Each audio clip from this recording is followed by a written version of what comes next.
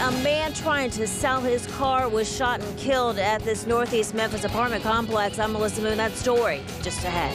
One of the suspects in the Oakport Mall shooting behind bars and appearing in court today. I'm Michael Quander. I'll have those details coming up.